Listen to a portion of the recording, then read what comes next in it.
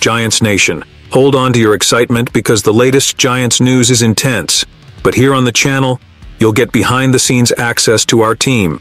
Before diving into another incredible video, I ask for your collaboration by simply subscribing to the channel to reach our goal of 500 subscribers.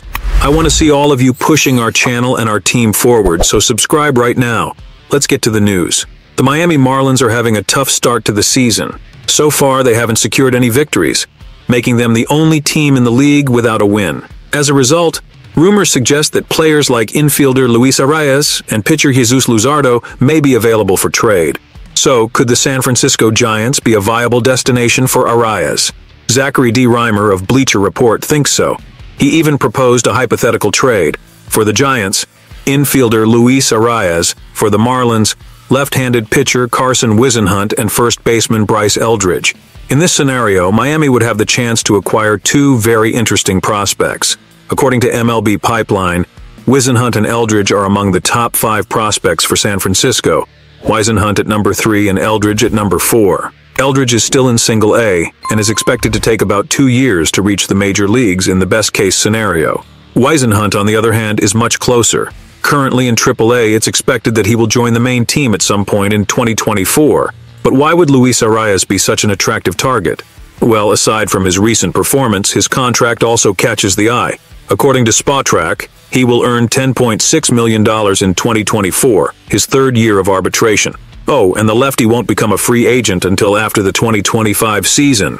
So any team interested in him would not only get a boost for this year, but also for the next. Southpaw bat in the Giants. Does Arraez fit?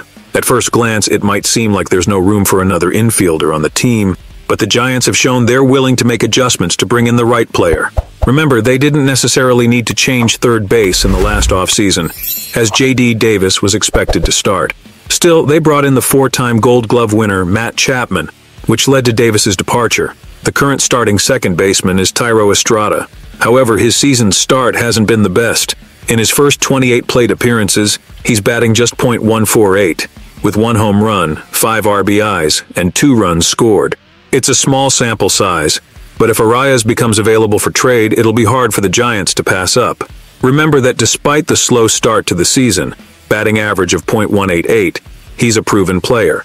We're talking about a 2-time batting champion, 2022 and 2023, 2-time All-Star and 2-time Silver Slugger Award winner. Arraez could take hitting transformation to another level. The San Francisco Giants have already made significant changes to their lineup this winter. They brought in Chapman, outfielder Jung-Hoo Lee, and designated hitter Jorge Soler via free agency. Lamonte Wade Jr. is batting second in the lineup behind Lee.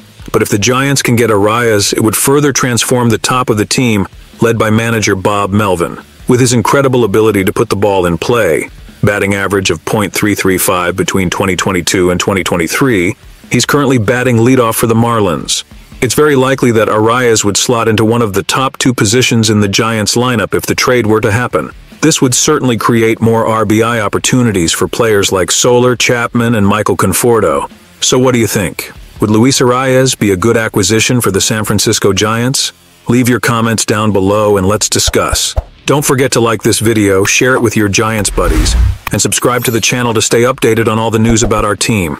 Until the next video, together, we're Giants.